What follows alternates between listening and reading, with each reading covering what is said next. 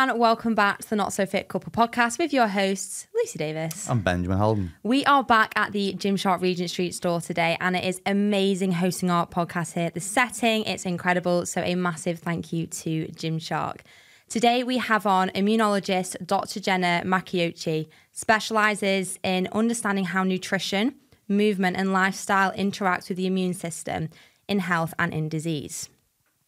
With over 20 years of experience, she's on a mission to break down the science behind our health and share the scientifically proven secrets of being well forever. In this episode, expect to learn more about why immune boosting is total BS, how it's more than just about calories in versus calories out, why you need to get control of stress and anxiety before it ultimately controls you, more on why ice baths are changing people's lives, and much more.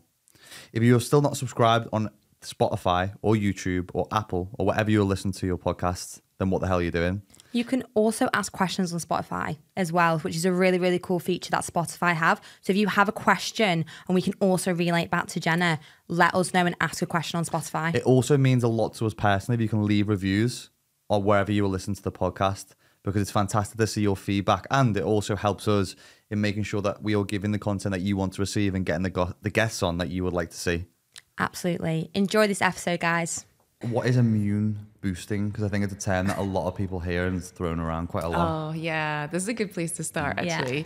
Yeah. I think it's used a lot, and most of the time it's kind of innocently used. I know what people mean. Mm-hmm. If someone says, I want to boost my immune system, it means they're probably thinking, how can I avoid infection, stay well, feel better, perform at my best. And really, if we look at the science, you cannot scientifically boost your immune system. So it's the wrong phrasing, but it's only really problematic, I think, when brands are using it in an inappropriate way to sell you something, because then people will believe that, oh, this is going to make me invincible, but it's probably unlikely. So I also think it does a disservice to the immune system, because it does so much more than just, protect you from infection.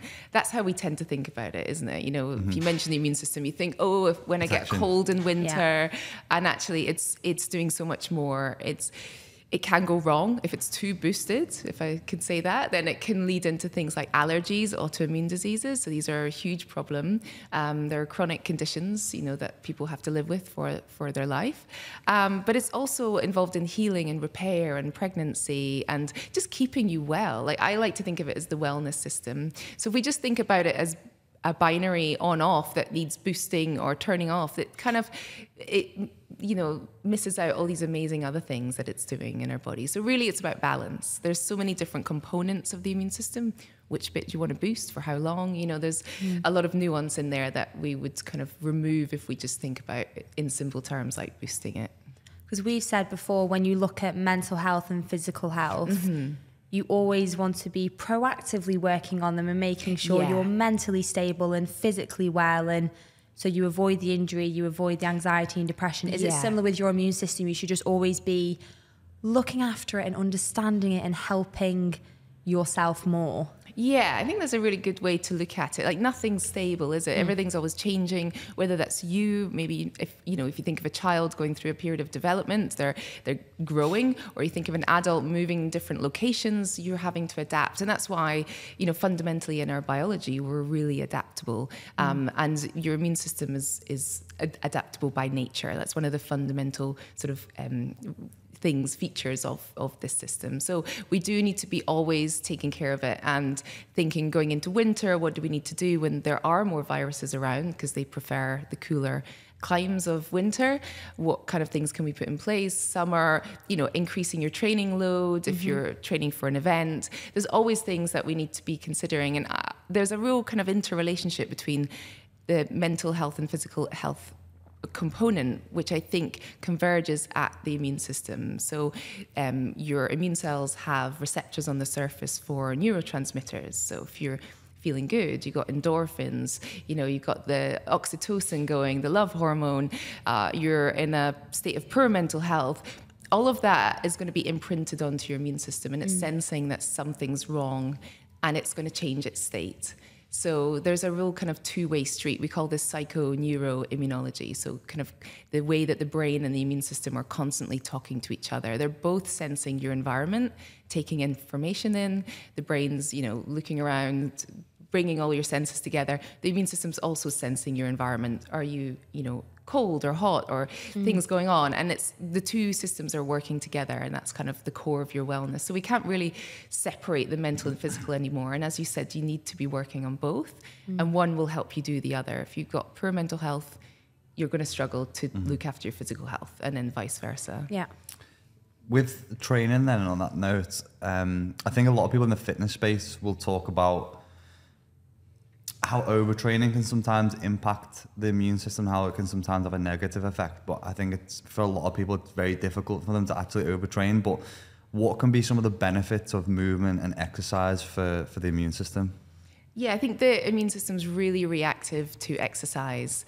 As humans, we're built to move, so it's a fundamental input. And as I said, if we think about the immune system as the sensing system, taking in all this information from your body every day, then movement's like a core component of that. And when we move our body, we're moving the lymphatic fluid around our body. So we have this system of vessels. The lymphatic system is a bit like our circulatory system, and we know that the heart pumps the blood around the body, so that's allowing it to get around to where it needs to go. But the lymphatic system doesn't use the heart to pump it around. It uses our muscles, our skeletal muscles.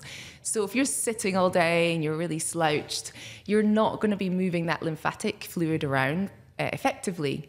And the lymphatic fluid is kind of like the highways for your immune cells to move around the body.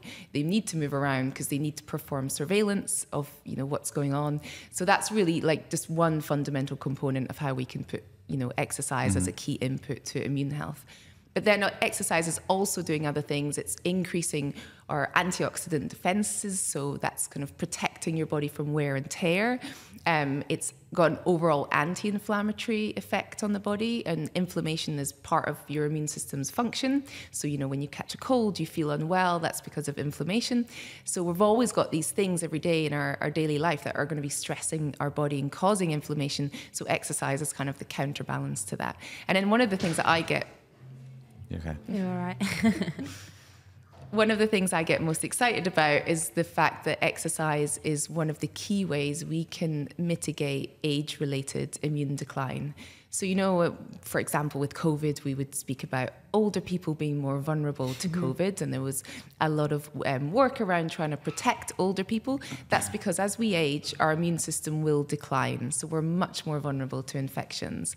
And we know that if we look after our muscle mass and we are working those muscles regularly, we can offset some of that age-related decline. So there's wonderful studies looking at really active 70 and 80-year-olds who've always been into some kind of sport, always been using their muscles, looking after their muscles, and they have an immune age that is the same as like a 30-year-old. Really? Or, yeah, no, it's amazing. I think that's Gramps. I think that's my grandpa. Yeah, that's amazing. Because he's 92. Wow. Has had COVID a couple of times, broke his back a couple of months ago, and he's fine. Amazing. So I think he's probably 30. Your nan and granddad get up and go on the rower every morning, don't they? Yeah, my nan just recovered from breast cancer and she started rowing again. So as soon as you said that, I was like, wow, they must have the mental age of...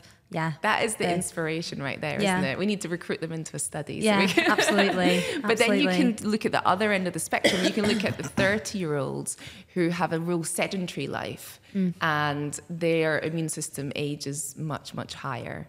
So it's about protecting the muscle mass, because we know, every decade after you sort of 30, 40, 50 years old, your muscle mass will diminish if we don't look after it and give your body the signal that we need it. And then it's also using those muscles, because then they're producing these things we call myokines, which are having this real rejuvenating effect on the immune system, keeping it young. So I think it's just, that should be the biggest message when we go out in the fitness industry. And be so there is a correlation with muscle mass then, and then immune health. Yes, yeah, exactly. So your muscle is what I would call an immune organ. It's really producing things that are directly affecting what your immune system's doing. Just like fat, so muscle and fat are kind of the yin and yang. We need both of them. We need them to be in balance.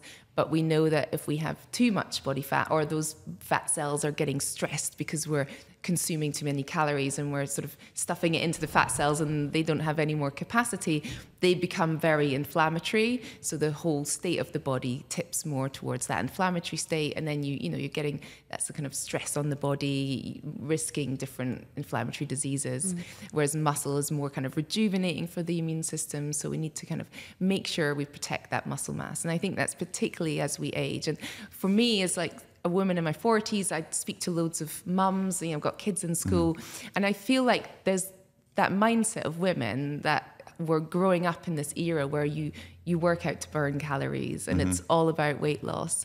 And I'm like, just go pick up some weights, it's great to be conscious of calories and weight and everything, but you've got to look after the muscles. We spoke quite a lot about this with Oliver Patrick, didn't we, as well? Yes, we did.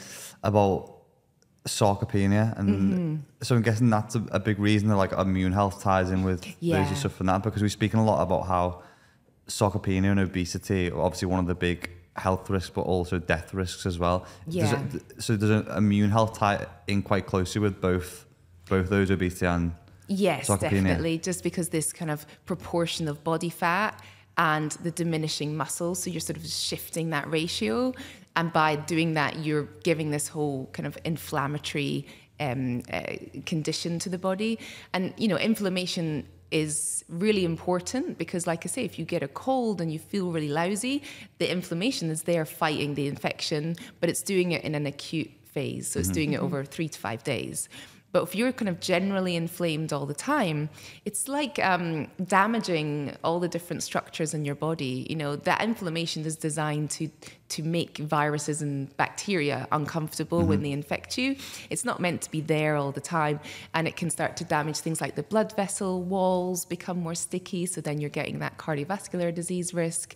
It can, just damage the DNA, and then you're getting risk of certain cancers and things. So it's all feeding into that kind of, the sort of chronic diseases that we hear about that are growing in number and becoming more of a health risk than ever before.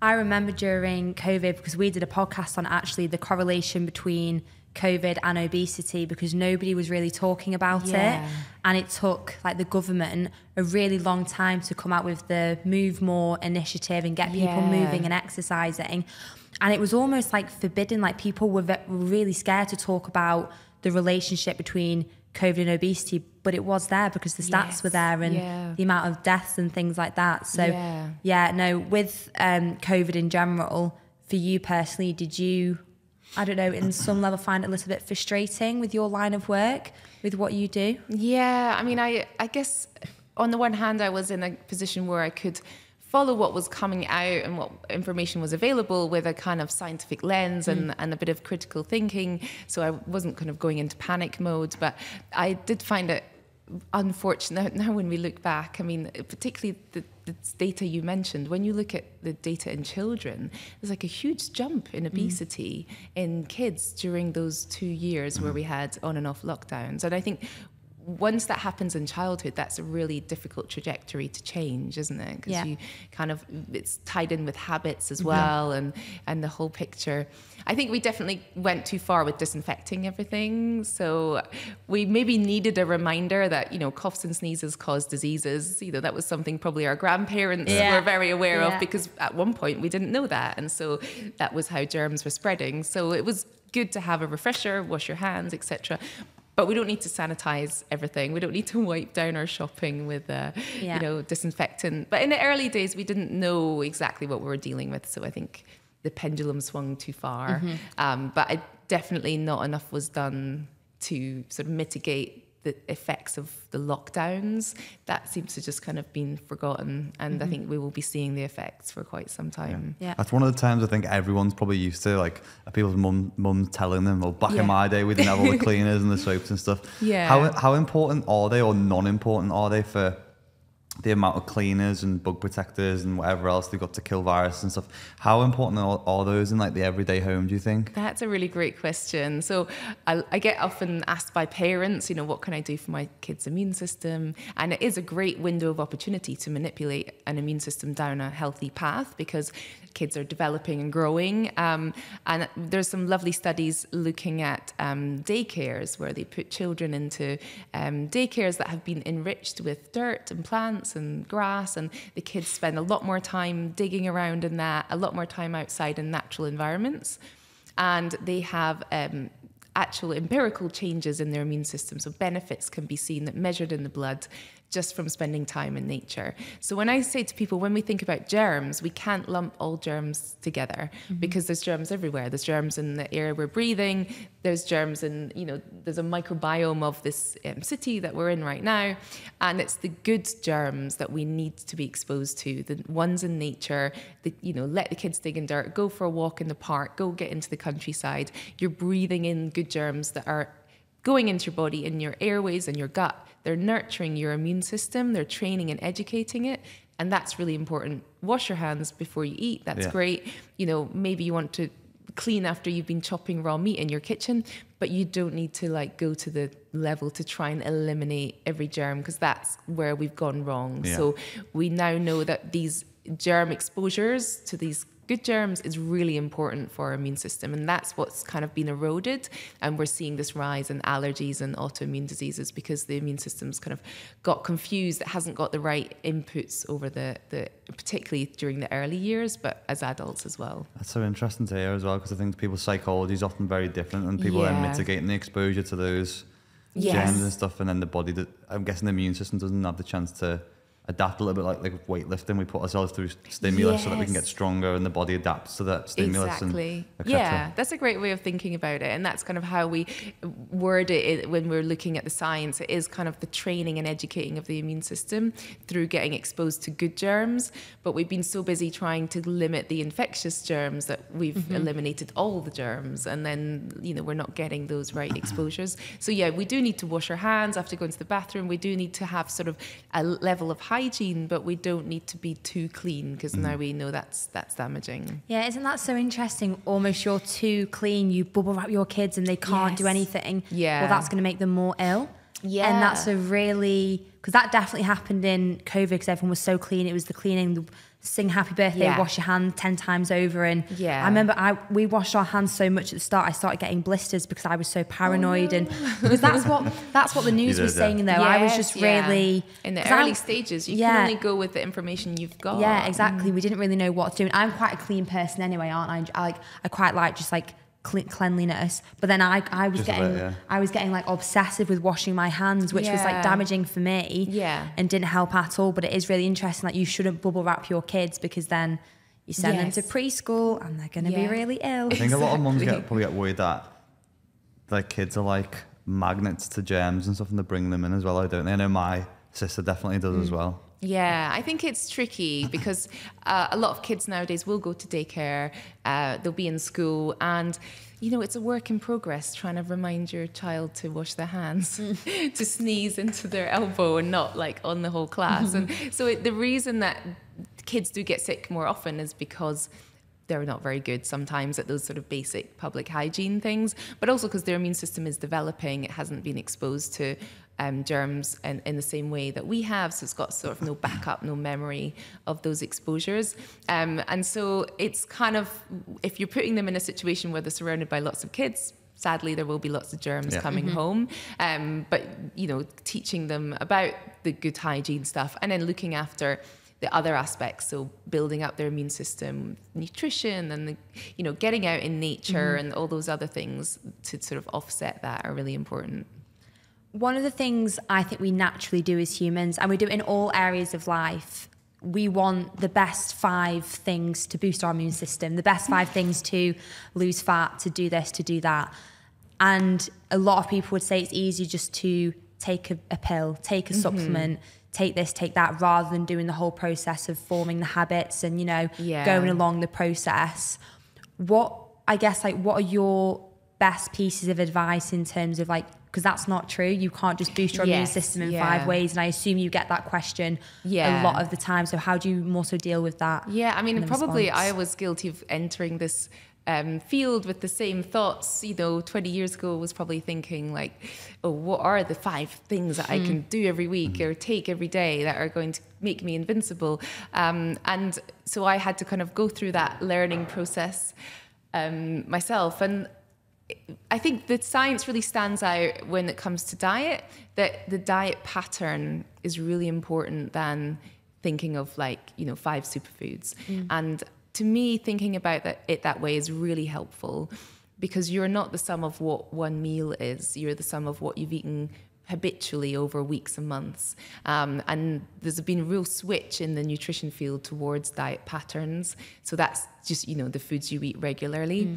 And so it's making sure you cover those micronutrients. So we often think about vitamin C and zinc as being important for your immune system. But really, if you're deficient in any of those micronutrients, you're going to have an impairment. So, are you low on iron, for example? A lot of people are low on magnesium. So that's where you might want to supplement an already healthy diet pattern. But overall, we want the pattern to be there. So it doesn't matter if you went out last night and ate all the junk food and whatever. What matters is what was the consistency across the week. And are you getting in all those key micronutrients, all the right macronutrients? And one of the reasons that we can't substitute our diet with a pill when it comes to the immune system is because the immune health is so dependent on the health of your microbiome. And the microbiome loves plant fiber, so it's wanting that diversity of different plants in your diet: fruits, vegetables, nuts, seeds, fiber from legumes, beans, pulses, herbs, spices. The more diverse the different fibers are, it's like fertilizer for a garden. So you want to have a really dynamic ecosystem of different gut bugs in there that are going to be very resilient to things like, getting a food poisoning infection, but also that are going to be educating your immune system, because you have about 70 to 80% of your immune cells located along the digestive tract. And what's happening in the gut kind of then transmits to the rest of the body. So, you can alter dietary fiber, improve the gut environment, the health of the microbiome, improve the immune system, and see better resistance to respiratory viruses, for example. So it's affecting the immune system in the airways. It's like a little walkie-talkie between the gut and the lungs, or the gut and the urinary tract. So fiber is not really something that we can easily put in a pill. You might see fiber added to certain foods, but often it'll be like one type of fiber, not the sort of plethora of different types you see when you have a lovely colourful meal with lots of different plants in there. So I think that's something that was overlooked before, and a lot of the literature on the immune system and diet was quite old-fashioned, going, oh, we need vitamin C for this, or we need zinc for that. But actually, we need fiber first and foremost to have a healthy immune system, and then we need to make sure all the other bits are in place. Wow. For most people, they're not getting those things, though, are they? They're not getting a mixed coloured palette of food, or they're not getting the 5 a day in. And one of the things that we've taken quite religiously for a while is, and I'd be interested to hear what your thoughts are on it, and I think they're becoming ever more popular and sexy, is green drinks.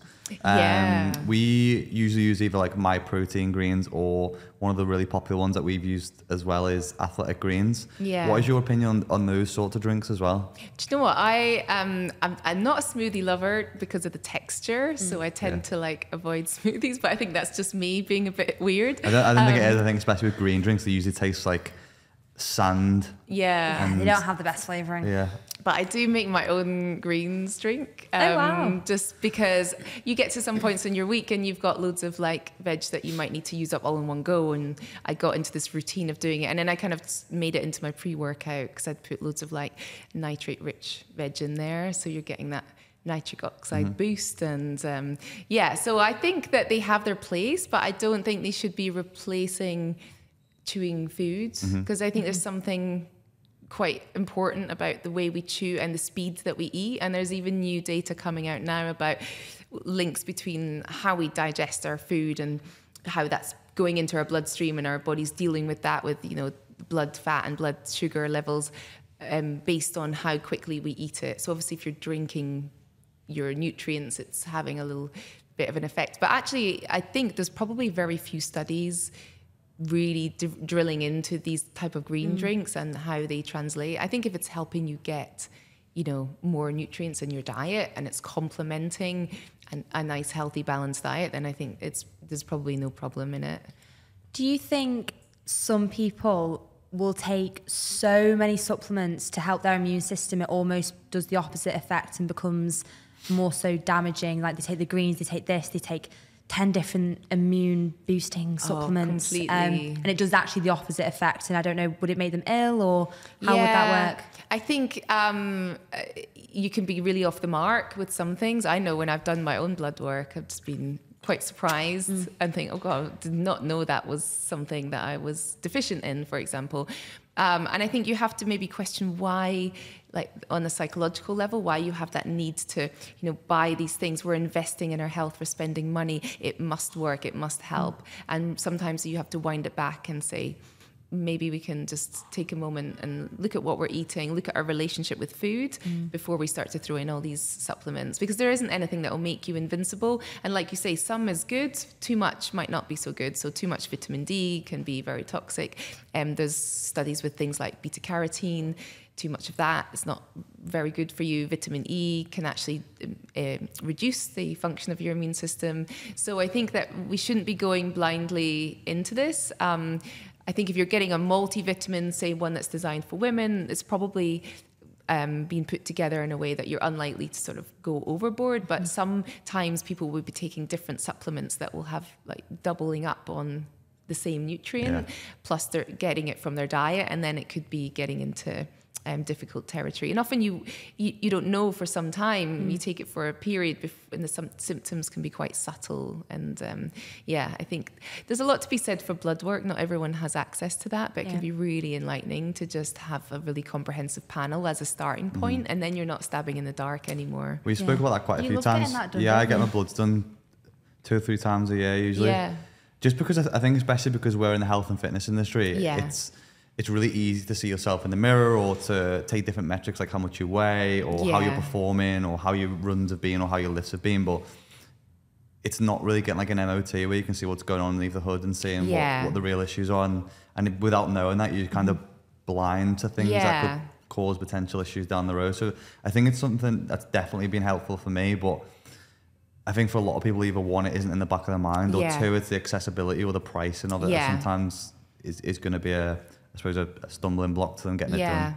And I always say to people, like, you need different nutrients for different things. So, going into winter, definitely get your vitamin D and be taking that daily. But then now we're in May, the sun is high enough. If you're getting outside regularly, you probably don't need a supplement. So you're going to be fine. If you're in a really stressed period, there might be more demands for certain nutrients, things like B vitamins, or you might want to lean into some of the more nootropics to manage that. If you're pregnant or trying to get pregnant, there's different sort of life phases, or if you're training for an event, the demands might be higher. So you kind of have to almost sit down and get if you want to invest in different supplements, think about what do you need in your medicine cabinet for different things. And I've got my little stash of things for when me or my family, get a cold or flu. Then there's evidence that taking more vitamin C and zinc can reduce the length of that. So that I won't take that every day because I don't need it. But when I am sick, I know my nutrient requirements are higher. So keep it on hand. So things like that, I think, are really worth thinking about. Some people just take them too far, don't they? I remember I had a friend who literally would rattle as he walks, and he'd piss green and bleed blue just because he's taking so many different things. It doesn't help. But I think one of the things in the fitness space, which is a big focal point, is calories in versus calories out, because that's like the base of weight loss. And obviously that's the bread and butter of losing weight. But how much are we missing out on those nutrients and vitamins and minerals? And when it comes to food quality, how can we better optimize our immune system with foods? Because I think, especially for people who'll be listening to this podcast and people in the fitness space, they will have heard us talk about it quite a lot, because when it comes to weight loss, a lot of people stick to things like if it fits your macros and calories in versus calories out, but then less importantly would focus on the nutrients and the food quality. How important that is immune health and gut health? I think that's a really key point. I think there's a few things in the fitness industry, isn't there? Like, the way you look physically might be amazing, but doesn't necessarily mean that you're optimally healthy. And then there's trying to eat to achieve a certain physique or a certain sort of goal, fitness goal, that might not match with what is best for your sort of overall immune health and your long-term health. And so I think that is a message that we need to really get out there, that, first of all, if you just look at like the macros, carbohydrates are so important as an energy source, and your immune system is quite an energy intensive system. So when you get sick and you get a fever, your basal metabolic rate will rise by about 15%, because that is fueling, they switch, the immune cells will switch their metabolic state and start sucking up loads more sugar from your body as an energy source as they go to work, getting rid of the virus or whatever's making you sick. So you need to, when you're in a calorie deficit, and you're reducing things like the availability of carbohydrates, there is a risk of depressing your immune system, making you more likely to get sick. And we do have studies in athletes where we see this. And then obviously if you get sick and you're reducing your calories because you're trying to train for a particular event or reach a particular physique, you might end up missing out because it's affected your training.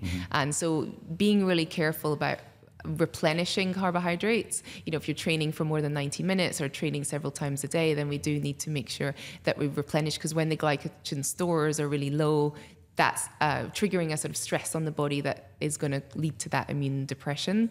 And then, if you are reducing calories, you're reducing the amount you eat. Therefore, you could be risking being deficient in certain nutrients just by virtue of eating less.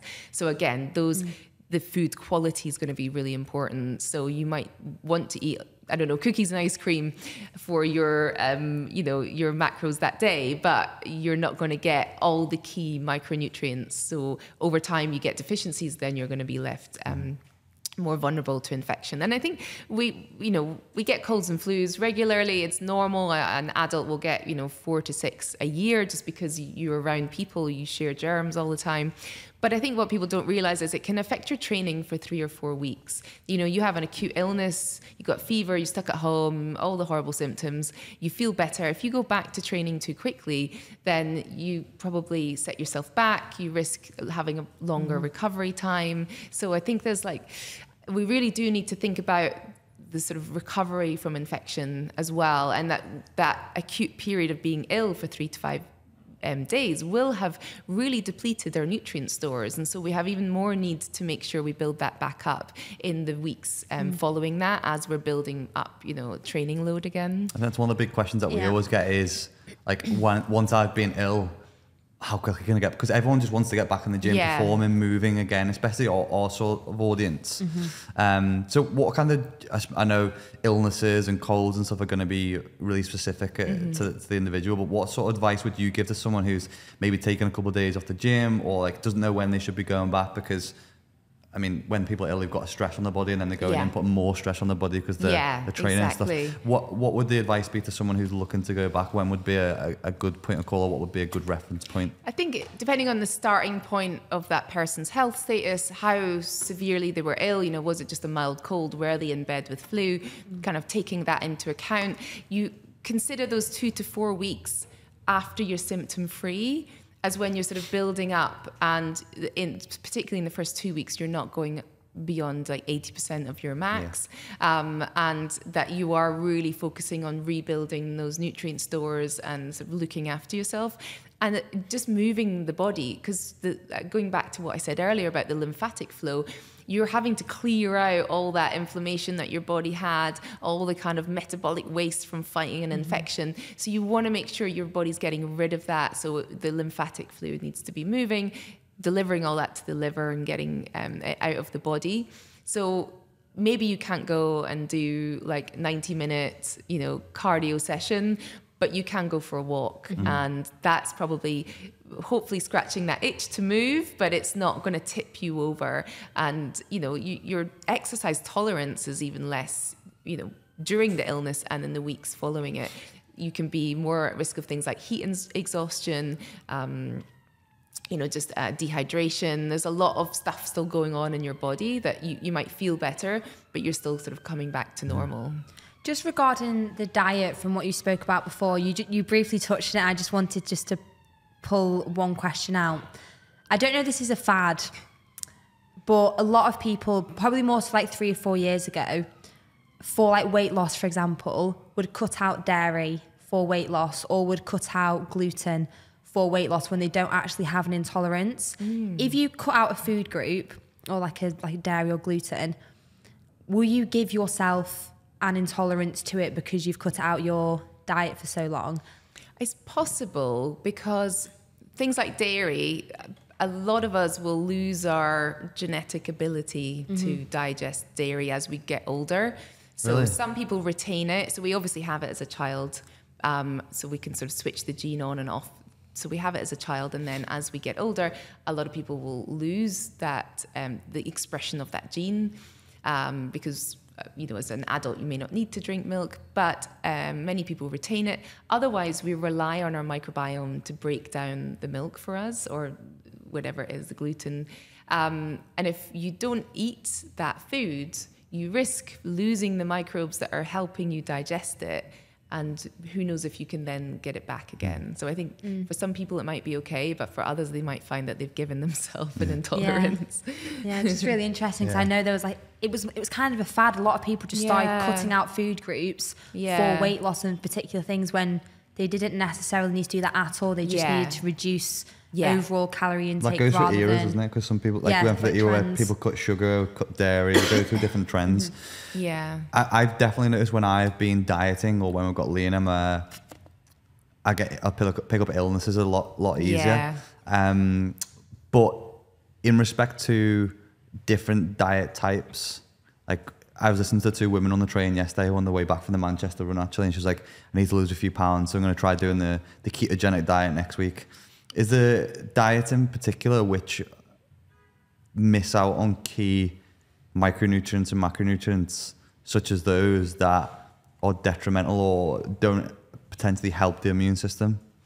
Yeah, that's a tricky one, because I don't know if we have really comprehensive data. There's a lot of stuff around intermittent fasting and the immune system, because there are sort of small limited studies showing that if you go without eating for a certain period of time, you get this kind of rise in stress chemistry, and it will lead to any kind of old and tired immune cells just deciding that that's the end of their life because it's too stressful, and this will allow a lot of new fresh immune cells to be produced from the bone marrow. So you kind of have a kind of clearing out of the old, bringing in the new, which has been shown to be beneficial in certain disease states.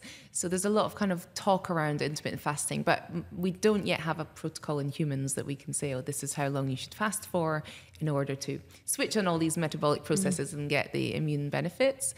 I think any diet where you're affecting your microbiome, that would have a knock-on effect on the immune system. So I'm quite sure if you're eating a carnivore diet, you're going to damage your gut microbiome. I did that for a month. Did you? Yeah, it was just in like a you, test, like a YouTube video. Oh, interesting. And my stomach was really strange off it, especially the first 2 weeks. Yeah. It was difficult. Appetite was really strange. Yeah. For a little while. Horrible what you were eating. You were just eating meat.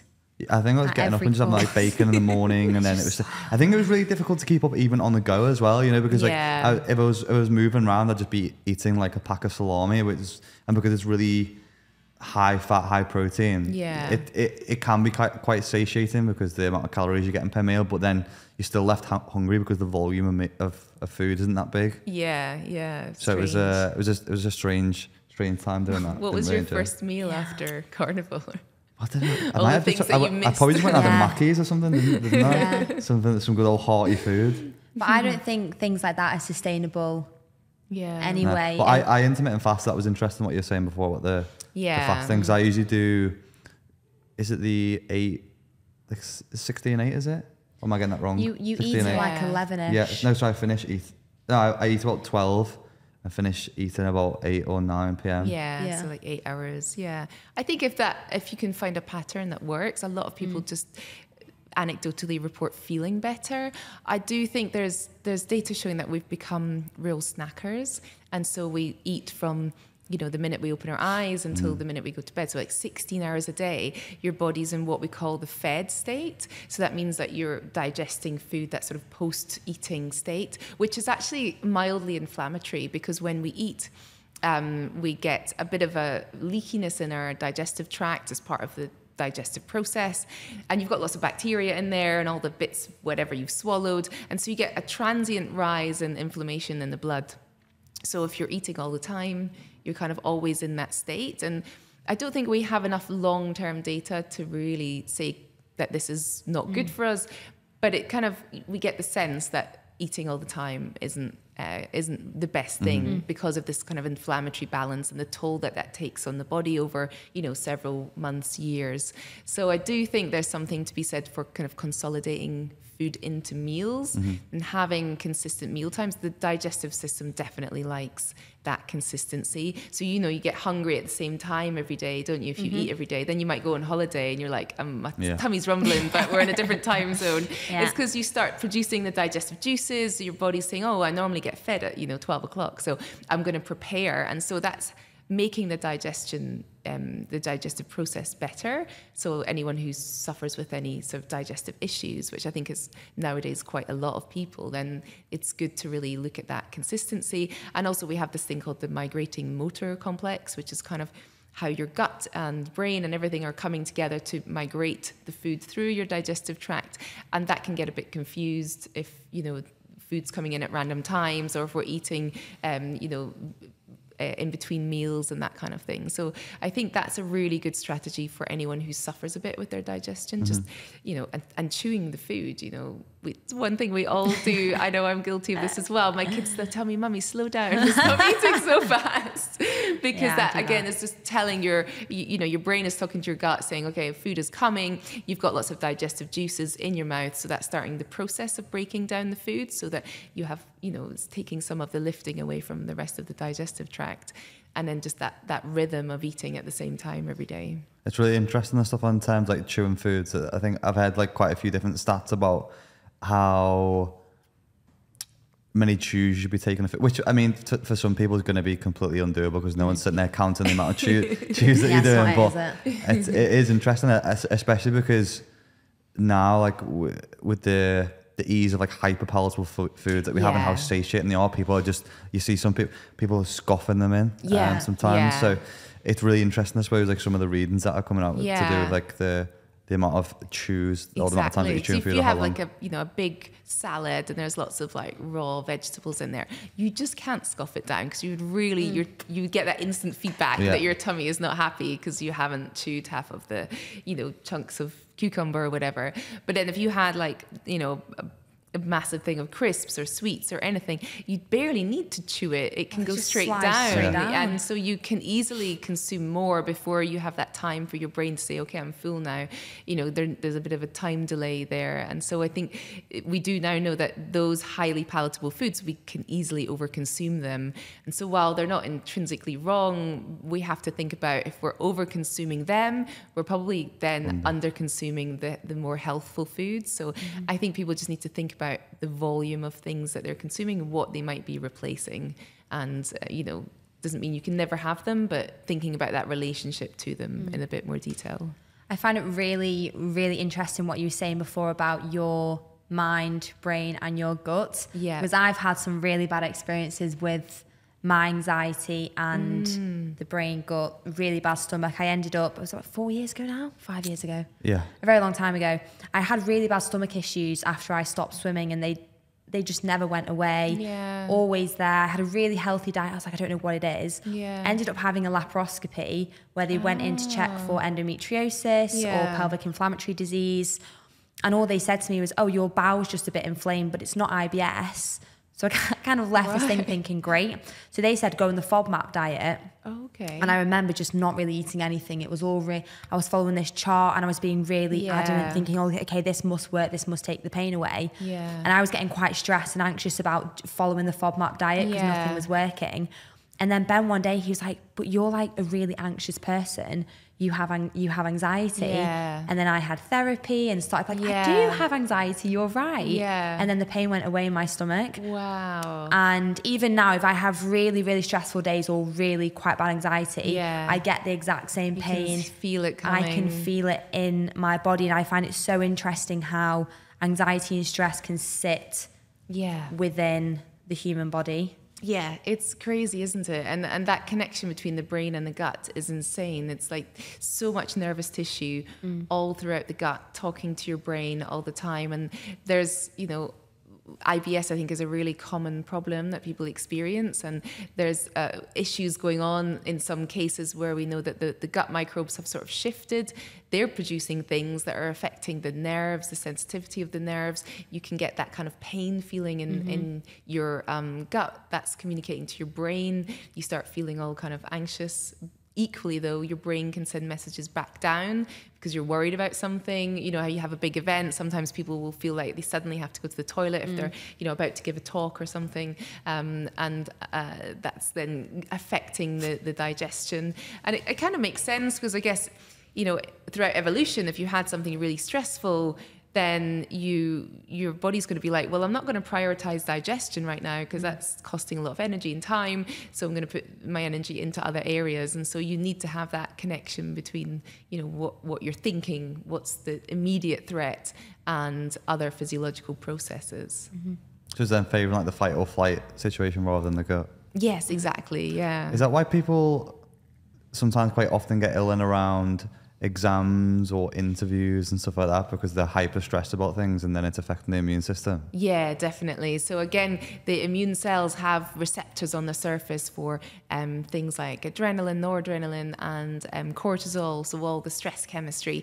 And there's really interesting studies. Usually they do them in students because they're easy, willing participants, and they're studying for their exams, and they can show that the cortisol levels, in the first year of uni at exam time are going up, and then the second year they go up even more, and then the third year they go up even more, and they look for different parameters of how the immune system's functioning, and they can see that goes down. And every year that they progress through their degree, the higher cortisol is correlating with the lower immune function. And then, students are living, normally in student digs, surrounded by loads of people, lots of germs can be shared, and then you get sick just before your exams. So it's so interesting that as well. That was me. I used to get, honestly, the stress that I had for exams, like I absolutely hated them. And then you'd forget everything and you'd worry. And it was such a shame because like coursework, I was loved coursework, fantastic. I'm calm, I'm relaxed. And then, when exam period would hit, I was always really poorly, just didn't feel myself.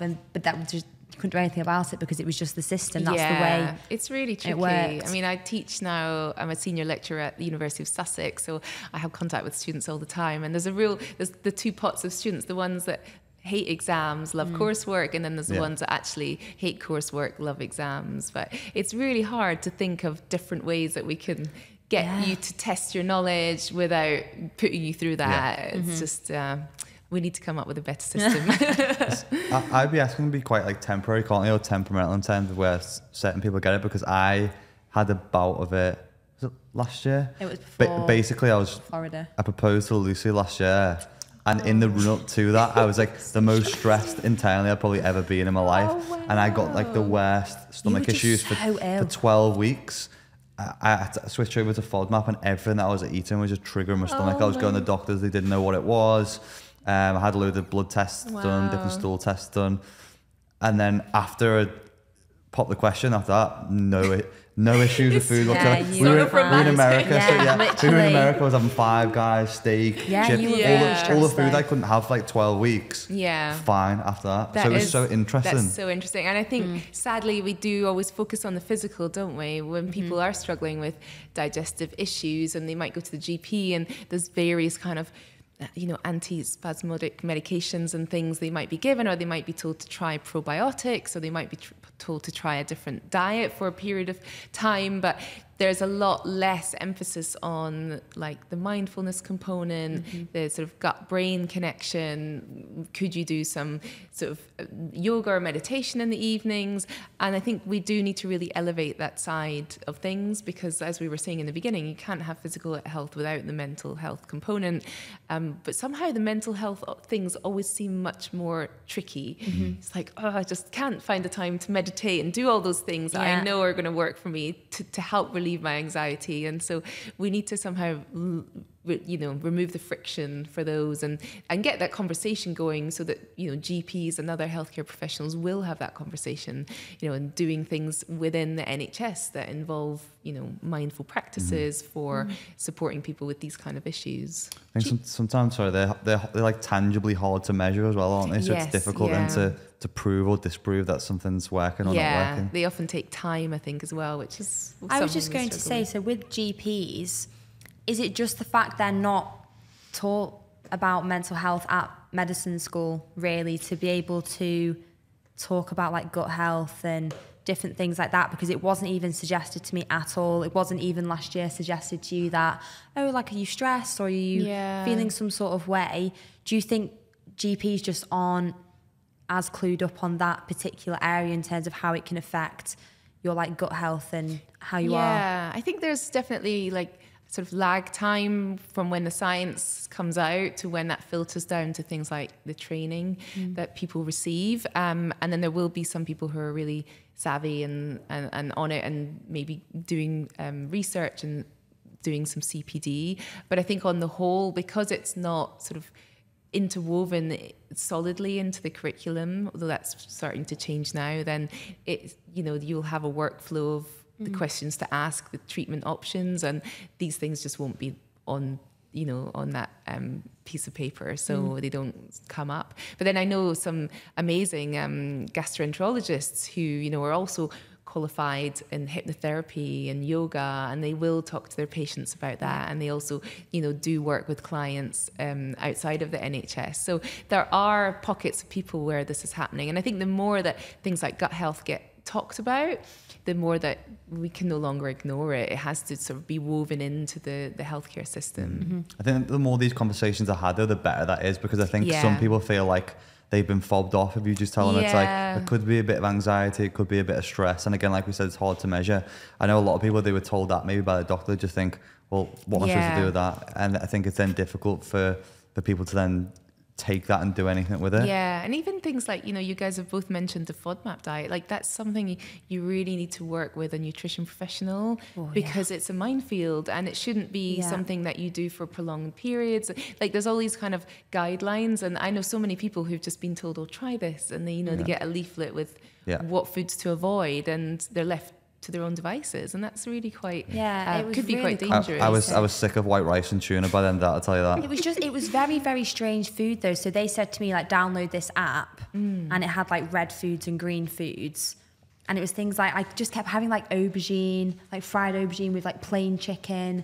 I couldn't have carrots and broccoli or ginger and onion. They were like an absolute no. And it was really complicated, but I did it because I thought that's the only solution they have personally given me. So that must work after like 3 years. And then you've had this little surgery, and it was almost, there was no other information out there for it. So even though in my head I thought, this is stupid, I'm going to do it anyway because I don't know what else. Yeah, and I think sometimes with these chronic symptoms or conditions, you have to go through a path of exploration, hopefully hand in hand with your doctor, because sometimes there isn't a clear, like, this is what we should do. Sometimes it's like, we will try this, but for a really defined period of time with, input and advice from relevant healthcare professionals.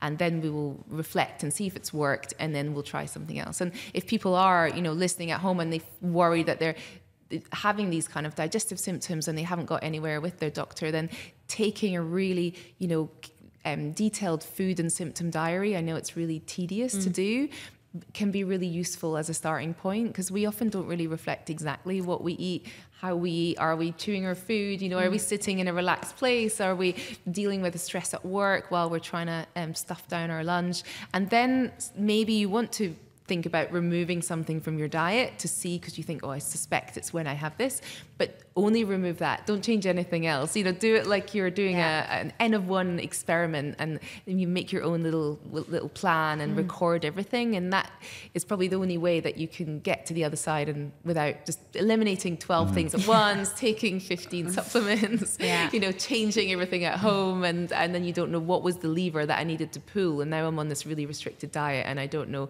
which food foods to reintroduce because I don't want to go back to triggering all the symptoms. That's definitely hard to do. I think even when I was doing it, it was difficult to navigate through and know what to do next. And there's so many, especially if you Google something as well, there's so many different things that will populate and you try different things.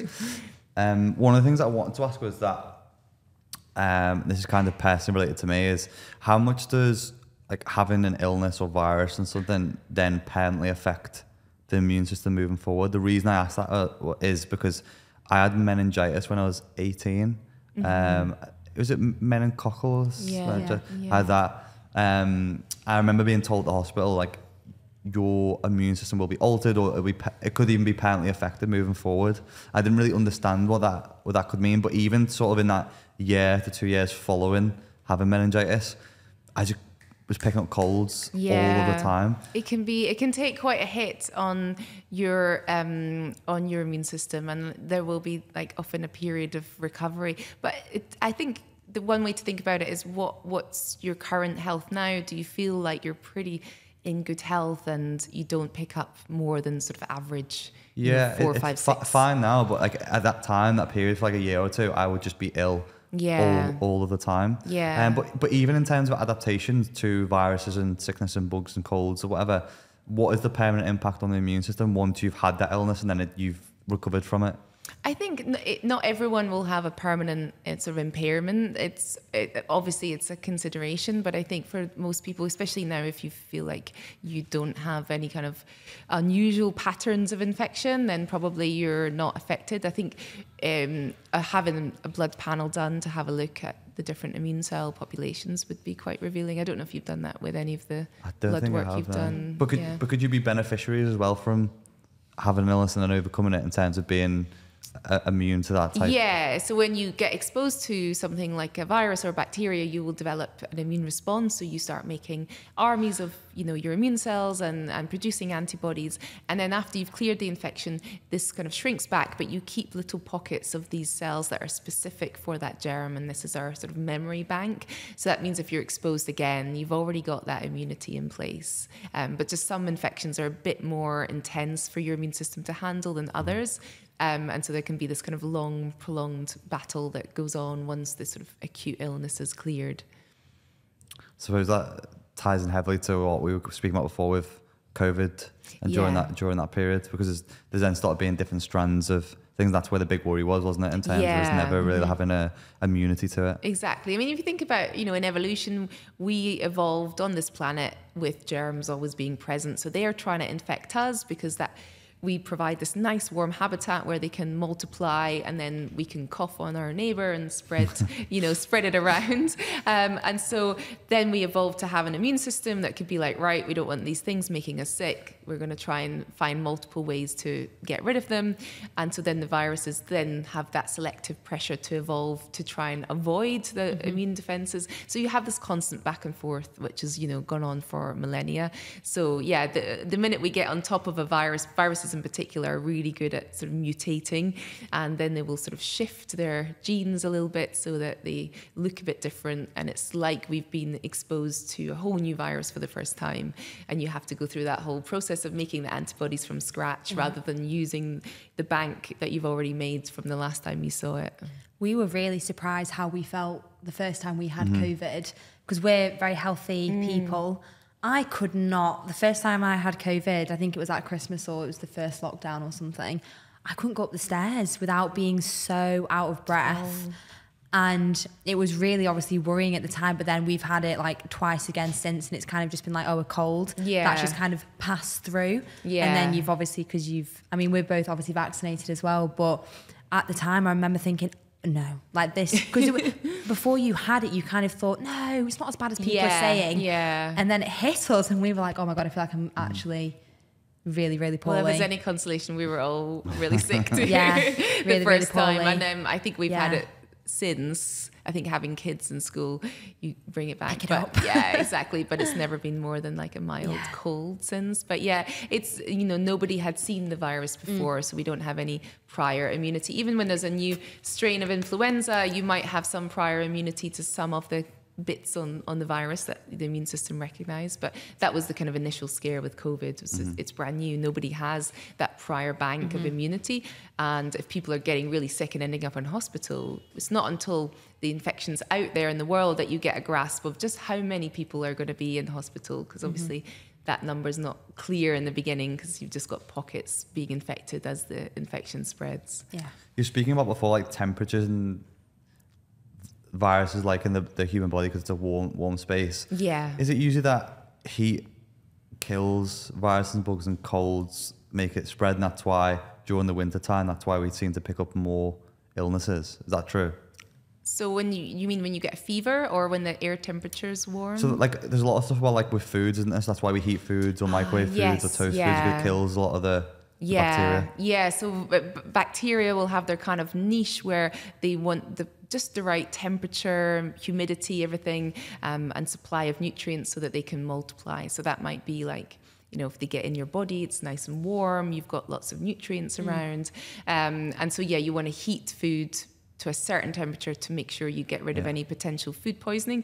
We all know that one meal you didn't reheat properly from last night's dinner, you got really, really sick because you heated it enough to allow the bacteria to flourish, but not enough to kill them all. So, but then when it's winter and it's cooler, viruses prefer that cool, dry air in winter. So we tend to get more winter colds than summer colds. Yeah. The kind of avenue that I'm going down with this, I don't know if you've seen like any research or data on it, is at the moment what seems to be ever more sexy on social media is hot and cold therapy. I wonder if you've seen anything to do with like the immune responses to ice baths and saunas. There's some really, really lovely studies, and it's getting really popular. I live down in Brighton, so there's like a lot of cold water. Huge people that are into the cold water. Honestly, every time you're down the seafront at dawn, it's just like, you know, the communities of people getting in the sea all year round. And hot, I am a big fan of hot. I have a sauna in my garden, so I'm like, we're just waiting on ours to be. We're waiting on ours to arrive. Oh, amazing! Can't wait. Yeah, I need to get rid of the trampoline for the kids so I can fit an ice tub in there. But it's so there's the hot and cold are doing similar but different things. So heat is emulating a bit of cardiovascular activity. So, you know, I've mentioned about exercise being really important for the immune system. So when you get hot, similar things are happening. Your heart rate goes up. You know, if you wear a watch that can, you know, or something that measures your heart rate, you'll notice that you go from resting to maybe over 100 beats per minute. You're sweating, changes to the blood vessels, changes to the metabolic rate. So it's, you know, like you're going for a run, but you're just sitting there, which can be a really useful thing if people have injuries or can't do cardio, to use the sauna. The other thing it does is it raises what we call heat shock proteins. So these are little proteins that are induced, as the name suggests, when it gets hot. And they kind of protect all the different structures in our cells. So they're particularly important for our immune cells. So they're going to sort of just make them a bit more robust. So it's kind of like increasing the cellular defenses and making them a bit more kind of able to deal with, you know, the daily wear and tear. And then when we get in cold, we get cold shock proteins. So they're kind of the opposite. They get induced when we're cold. And again, they have that kind of protective effect on the cellular level. So there's definitely immune benefits from hot and cold. The cold as well, we get the shivering. It's changing, it's altering the fat. So you get in cold a lot, you have more brown fat. So that has a higher metabolic need. So it's tend to be the sort of healthier fat as well. So there could be benefits there. It's also a stress on the body. So you're deliberately putting yourself into a stressful environment. You know, you go into the ice bath, you can get out at any point. So it's you're in control. It's not like going to work and dealing with a boss all day, every day.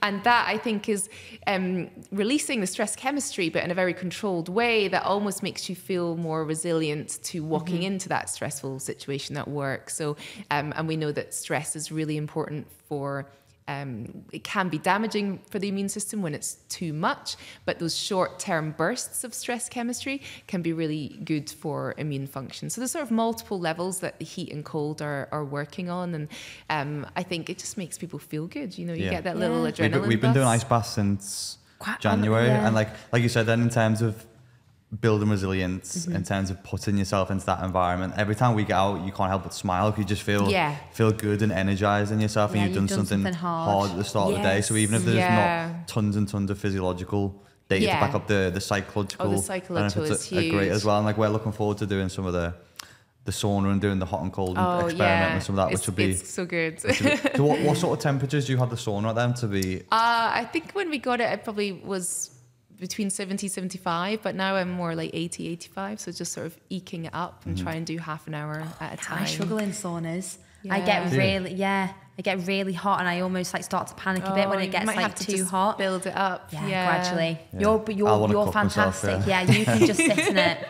Whereas but it's the same with the ice bath. When we first started, you're in for like 30 seconds. Your shoulders are in, and now I sit like with my neck in. And you slowly build it up. You slowly build it up. So I think that's really important as well. People don't just need to dive in and be an ice bath and sauna expert. It's just build yourself up slowly, because I've seen the best benefits, like more so for anxiety and psychologically for the ice bath, like being here, like your vagus nerve, I think you've got. And I'm just like, I feel calm. And I think, it's fantastic. Some of the studies have looked at like sea swimmers, cold water swimmers, and they also have this kind of healthy user bias, because these groups of people, they do it as a group. So it's like your social well-being, it's physical activity because you're swimming in the sea, and you're getting your vitamin D, your sunlight, you're outside. All of those other things are really good for us. If you're sea swimming in the middle of winter, you're probably also checked in with your, your sleep, your health, your stress. So it's not, I don't think these things should be seen as a panacea. And I see a lot of pushback sometimes on social media going, oh, everyone's, ice bathing and stuff. And I'm like, do it what makes you feel good. You don't have to ice bath to have amazing health, but try it, and maybe you will. That's the thing. If it makes you feel good, whatever makes you feel good, movement, just carry on doing it. I don't think it's because people are doing ice baths that they're healthy. I think generally healthy people are the ones who are probably doing the ice baths. And you've got that causation correlation, haven't you? But I think Huben was speaking about some of the stuff in terms of metabolic changes in the brown fat, and I think I heard him also speaking about something about how people who ice bathing regularly and getting that cold exposure, then when they were in other cold environments, where they had that adaptation, so they dealt better with the cold as well, because of the responses that they had from it. Exactly. I think it's one of those key things that can just show how adaptable we are as humans. Like, we've lived on the planet for millennia. We can live in all different terrains all over the globe. We're so adaptable.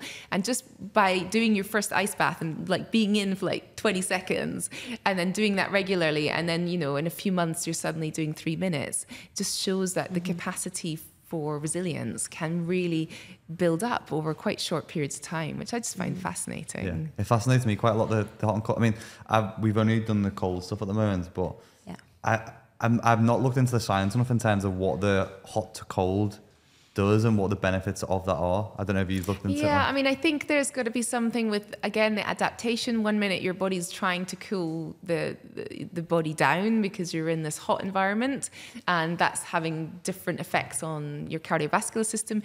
Then suddenly you're going into the cold and you're getting the reverse, and your body's right, okay, we're getting cold. Are we getting too cold? Do we need to sort of reverse some of this? So again, it's just the body's capacity to deal with these different physiological states. There might be more, different things that we can find out as the science develops. But I think when you look in cultures that this is done regularly, like in Finland, there is normally a ritual where you will go from the sauna and jump into the cold. So there's just something quite intuitive about it, I think. When do you usually do your sauna? Do you do it early on the day or late at night? Late at night when the kids go to bed. So I turn it on, go upstairs, do all the bedtime and everything. So it's nice and warm. Yeah. It was a bit of a random thing to put in our garden, but to be honest, the best decision I've ever made. I can't wait now. The cost per use is coming down. So. I think a few people spoke about how it's better to like finish the day with heat, because then you'll be like going to sleep, winding down, and then in the morning better to start with the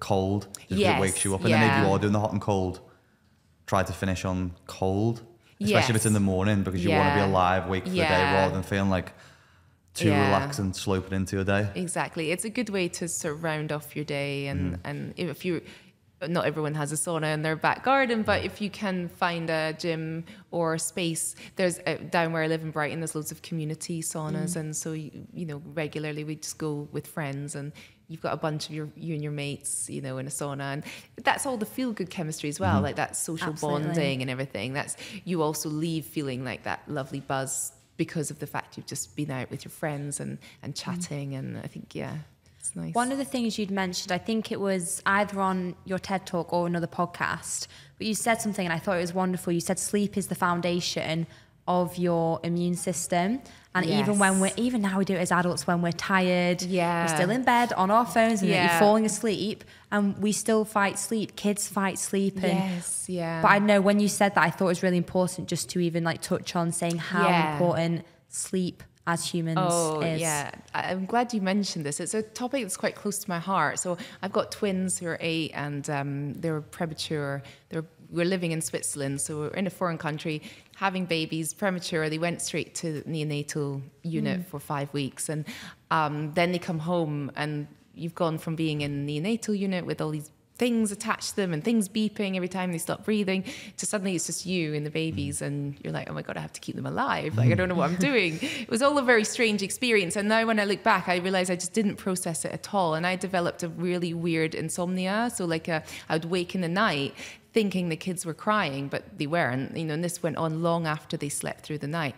Wake in the night and I could not go back to sleep, and I would just hear them crying. So I suffered terribly with insomnia for years. So it's been quite a journey around the whole sleep thing. So I'm always really empathetic to people who have sleep issues, because it's like the weirdest form of torture. And again, it comes down to the psychological component. Like, I think about 80% of sleep problems are due to what you're thinking.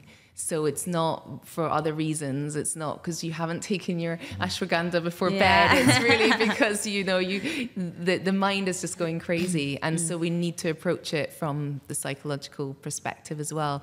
But in terms of the immune system, it is really the foundation of your immune health. You know, you have these two states in your immune system. So now we're during the day, you know, I'm going to head out on the street soon. I'll be on the tube, I'll be on the train, I'm meeting loads of people, breathing in potential germs. My immune system's like on alert. It's looking out for things. It knows that it's daytime. And when I go to bed, I'm not around people. I'm not likely to be infected by people breathing on me. So it switches into a kind of housekeeping state. So it's like taking care to clean up, the running of your body, making sure healing and repair can happen, dealing with, you know, all of those other jobs. So there's two different kind of states that our immune system's in, and it's guided by our circadian rhythm. So most of the immune cells are under circadian control. So when we wake up in the morning, we see sunlight, it's telling our brain it's daytime, and all these little genetic switches are happening, going, okay, now we have to do this.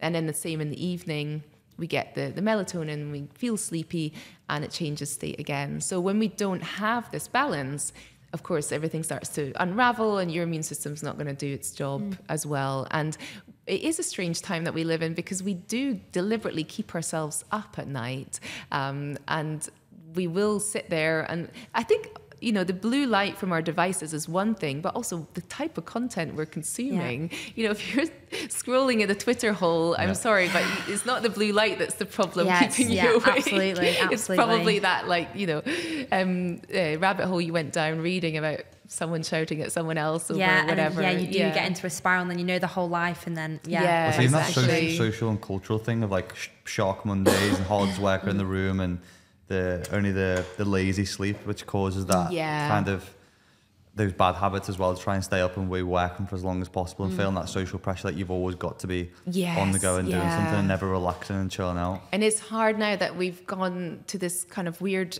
hybrid working, where a lot of people now work from home more, which in some ways is great, but I think it stops the buffers being on when you leave the office. I noticed this with my husband, like he isn't very good at saying, okay, it's the end of the day, I'm going to shut the laptop and leave the office, and it's kind of ekes, I can just go and do that one more thing, and then suddenly 2 hours later you're still on your work computer, and it's 9 o'clock in the evening, and like a plane going into land, you don't just fall out of the sky. You need to kind of have that time to prepare yourself for sleep. And you know, I think if somebody's never had sleep problems, guarantee they will have had insomnia, but they won't, it's not in the forefront of their mind, because that doesn't happen very frequently. But if someone has insomnia, they might start to obsess about how to sleep and the protocol. And we see it a lot on the internet. This is what you need to sleep. You take these supplements, you do this 3 hours before bed, you make your bedroom in this state. And I think there's a danger of maybe going too far the other way. In sleep trackers as well, people can be like, oh, I've woken up and it tells me I've had a terrible night's sleep, but I feel okay. And so we kind of just also need a bit of intuition and think about what makes a human being sleep. You know, as a mum, I make my kids' bedroom all nice and we do a wind down and bedtime stories and all this kind of stuff. Am I doing something similar and equivalent for me, you know, or am I sitting there on my laptop, you know, and then suddenly going, right, it's late, I need to get up at a certain time and trying to just drop off to sleep. So for me, it's been a big journey. And I think that it's something that we need to be aware of. If you are picking up colds all the time, definitely check in with your sleep. So your one night of bad sleep, your natural killer cells, which are really important for fighting viruses, they can take a huge dive, and then, you know, you go out to work, you're commuting, much more vulnerable to picking up things. I think one thing that came to mind there is like, I think people sometimes go the other way and they get so obsessed with like the most optimal environment to be able to sleep, and then when they can't do it, they're like, oh, I'm not going to be able to get to sleep properly in my bedroom tonight. And like, however many 20, 30 years ago, there wasn't an hour morning routines where people were taking greens, doing ice baths, doing sleeps and doing blue light. People were going to work on black coffee, a bacon butty and a bit of hope. So I think you'll be okay if you miss out on your ice bath and your greens this morning. But exactly. The other thing is that there's two things from the sleep thing is I only just thought about when you were speaking about it was I probably picked up the most colds when I've been like run down from lack of sleep for like a week.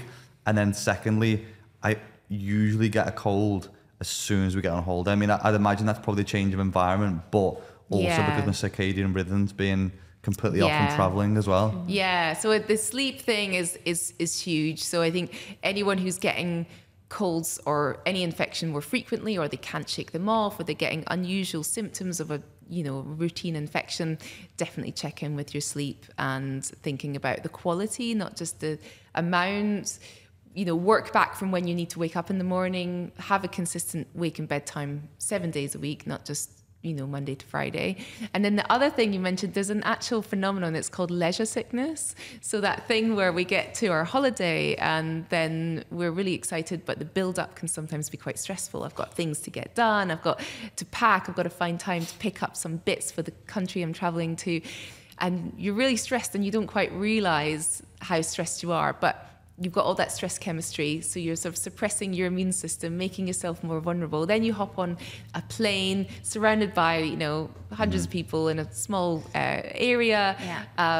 You're very run down. You arrive to paradise, finally you can relax, feel good, and then you get sick. So it is a known thing, and there's quite a lot of studies that have looked at and this. along that way, you've changed your diet as well from what it usually would be to airplane food and whatever. Yeah, there's the circadian rhythm, there's the diet aspect. Yeah, there's a lot of things. So it's good to think about that ahead of traveling. If you can be more organized, make that week lead up a little bit less stressful, do things to try and get yourself on the right time zone, pack your own food or be a bit careful about what you're eating and where, just as you transition on holiday. I think that can be quite helpful. Yeah, I'm the type of person who packs like the week before. I don't need to worry about it. I've printed everything off, it's all in binders, and I don't take on Ben's stress because he's packing the night before, and I'm just like, yeah, you do you. You do you. You do you. I'm not stressed. I'm absolutely fine. But yeah, we're a little bit different, aren't we? I think, are you a Whoop user or?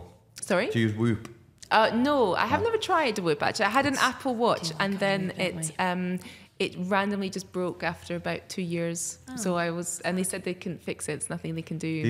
We've used them for like maybe a year or so. They've been good, especially because you were talking about sleep quality. Some nights they'd be like, well, I've had 8 or 9 hours of sleep and I still feel like shit. But then I'd look at some of the stats on this when I started wearing it. It was like my REM sleep was terrible and HRV wasn't great. So it was interesting seeing some of those stats that were kind of underlying, and even though I'd had a good length of sleep, the quality wasn't great. I think that it would be really interesting. I think there's a lot of utility in them if the person has a good relationship with the technology. And Whoop seems to be one of the sort of leaders in terms of the quality of the data and the measurements that they do.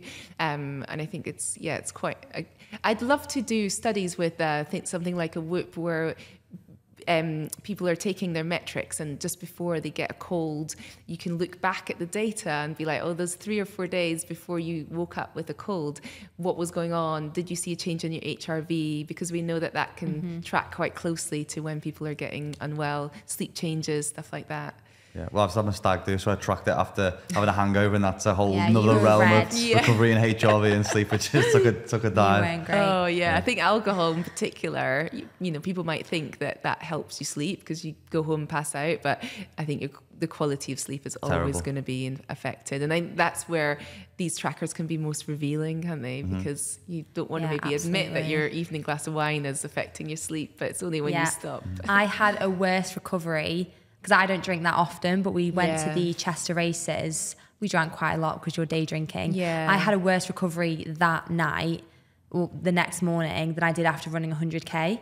So I was worse off than the amount of alcohol that I had consumed Wow. down the 100k. And that is from what the Whoop told me. That's really So I interesting. can't- yeah. So running 100k takes Yeah, less out of you. I was better than the alcohol. I think yeah. these sometimes like at first can be a Yeah, bit it's placebo because it's like it just helps with habit changing. I think a bit. Yeah, It makes you yeah. conscious of, oh, I'm going to bed at this time and I'm actually waking up at this time, which is good. But I think for some people who don't need to know all the metrics and maybe get too anal and consumed about all the data rather than just exactly. they need to know the basics, it's not great. But I think it's definitely been helpful in tracking stuff. With alcohol, then, does that have an impact on the immune system? We obviously spoke about how it's going to impact sleep, which is going to have a knock-on effect. Yeah, I think most of the effects are indirect, so it's going to Okay, be because of the sleep, and because you might then pick up other unhealthy habits. So you might eat really, really late when you're not used to eating late. You might eat something you're not used to eating. Sleep quality. The next day when you're hungover, you might consume things, and also it's not very helpful for our gut lining. So it's kind of quite I guess you could call it toxic for the gut barrier, which is quite delicate. So that inflammatory component, I don't think it's very helpful for the gut microbes, even though there's the whole kind of red wine is full of polyphenols and good for you. But I think overall, it's a negative. Mm-hmm. And just because I know this might be really stabbing in the dark, but I know we've got a lot of female listeners. Does the menstrual cycle have any impact on the immunity or immune system? Yes, I covered a bit of this in my first book. I think it's something I'd like to expand out because there's so much interesting stuff to discuss around this. But again, going back to this idea of your immune system being a sensing system, the immune cells have on their surface receptors for the key sex hormones. So estrogen and progesterone, if we think about those two, which are the key ones that are fluctuating across the menstrual cycle, we know that their behavior is changing. So generally in the first half of the menstrual cycle, you have your immune system is working really good, it's very happy, and then in the second 2 weeks when you have that sort of high hormone phase just before you get your period, that's when the immune system tends to be working a little bit less effectively. You might be more susceptible to picking things up in that period. So it's quite subtle. The one thing it can affect is getting urinary tract infections or infections in the vagina, things like that, because it's changing the whole environment of those mucosal surfaces. So and even the period itself, the shedding of the lining of the womb, that's inflammatory. So we've got raised inflammatory levels, so you might not feel as good during that time. Yeah, we always say to people it's like really important just to understand your cycle as a woman because it affects your training, your nutrition. Like, why am I craving something? Why do I feel weaker in the gym? And it all kind of makes sense when you start tracking it, because I don't think it's as much as it used to be a very taboo topic and nobody spoke about it, and people are a lot more open about it now, which I think is absolutely fantastic. Yeah, I think it is really important. It's a vital sign now, so it's, we have all the different vital signs to make sure that we're healthy, and for a woman that would be an additional way of making sure that your body's functioning optimally. And if you do have that tracking information, it can be good to then go to your doctor if something is changing. And then, if you're also having symptoms, they've got then data, particularly around perimenopause. There's lots of great apps where you can log all the different information about your cycles. And if you're like, I'm not sure if this is perimenopause, and your doctor then has some data to look at and say, okay, things are changing, and maybe then that will help with interventions. But I think everyone's quite unique, aren't they? And some people, they'll say, oh, it doesn't affect me at all. I feel the same every day of the month. But I think for most women, you know certain weeks that you're just not optimal. And I think in the gym, there's a lot of people trying to get data on how performance is affected or if it's affected during different phases of the cycle. And again, it's quite hard to tease out because, you know, if you're a trained athlete, you might be used to performing even when you don't feel great. But I think that it's a really useful thing. And then if you're in that period where you're not feeling great just before your period, you can focus on other things like technique, maybe not the heavy lifts or pushing yourself to your max and sort of work more intuitively. That's why these conversations I think are important though as well, because especially like as coaches, we've been through the different coaching courses and the personal training courses, and there's not a lot that covers this kind of thing. So especially from a guy's perspective who doesn't actually go through that or have any real impact of it, then coaching women, it can be hard to empathize because you don't have any practical experience of dealing with it. And then for a woman going through those stages, the like luteal phase of the cycle, having to potentially deal with those other things where they should be working at a lower RPE, there may be higher risk of injury. There could be higher energy expenditure through certain phases. Then some people's training might need to change, but like you said, it can be very dependent on the individual. But just knowing these things and being conscious of them, I think, and may help deal with them. Your clients be able to feel comfortable to say, even if you're a male trainer, be like, this is what's happening right now. So then you can be like, right, we're going to adjust things when we get into the gym because, you know, you've given me that feedback. But I don't know if people are comfortable to say that yet. Yeah, I think people are becoming more comfortable, definitely. But then as Ben said, it's not even something, well, we did our personal training courses years ago. So I don't know if maybe now it's in the curriculum where they get taught it because everyone speaks about it. But yeah, as Ben said, we've spoke about so many things today that people's eyes are going to be like, oh my God, I didn't know that. Like, this is absolutely amazing. And all the information you have given is honestly incredible. Like half the stuff that I didn't even know. So, just because you said eyes, isn't there something weird with the eyes and the immune system? Yeah, I've read something that's like it's like offset from the immune system was different or has a different immune response or something. Oh, the eyes are really unique. They're what we call immune privileged. That's it, immune privileged. Yeah, your immune system doesn't really get access to your eyes. So if you injure one eye, it kind of releases all the what we call antigens, so the bits of the eye into the body, and it can lead to your immune system starting to attack the other eye because it's never seen that before. Yeah, it's kind of an unusual. Oh, protect your eyes. Yeah, certain. Is that because they don't want the eyes to get inflamed as well to like respond? Yeah, I think maybe because it's quite a vital sense over evolution. That, just a bit, yeah, the body's kind of made these. Also, the male testes; these are also immune privileged. So there must be very important. Yeah, I heard someone saying like that's why they hang from the body in terms of like warmth and something else. Sure, that someone was speaking about on Rogan the other week. But why they're staying off in the body.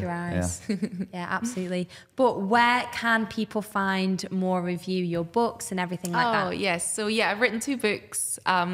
Immunity, The Science of Staying Well was the first one. And then Your Blueprint for Strong Immunity. I'm most active on Instagram. So you just find me Dr. Jena Macciochi. Try to do a bit on Twitter, but one social media is enough to juggle with. So that's come and join the conversations. Lovely to hear from people. So and books will be on Amazon, I'm guessing, as well. Yeah, Amazon or all the sort of usual book places. Yeah. So everyone who's watching or listening, incredible podcast. It's been one of my favorites. So insightful. Thank you. And it's been absolutely wonderful. So when the podcast goes live, guys, make sure you ask questions, share anything like that as well. And it was an absolute pleasure. Thank you. You're Thanks amazing. for having me. Awesome. Thanks. That was awesome.